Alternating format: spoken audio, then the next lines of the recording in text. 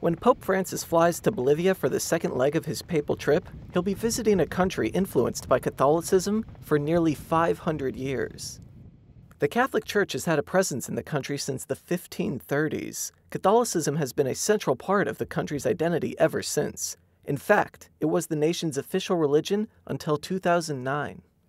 The country's president, Evo Morales, has been in power for nearly a decade and does not identify as a Catholic. He's had a turbulent relationship with the Church, though it has improved since Pope Francis's election.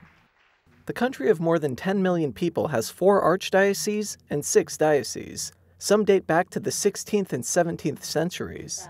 Bolivia remains a deeply Christian nation. Today, about 77% of Bolivians self-identify as Catholics. Another 17% belong to other Christian denominations. The remainder of the population is atheist, agnostic, or of another faith. While Catholicism is still the dominant religion in Bolivia, it has declined in recent decades. Observers will be looking closely to see if Pope Francis's first trip to Spanish-speaking Latin America helps strengthen the Church.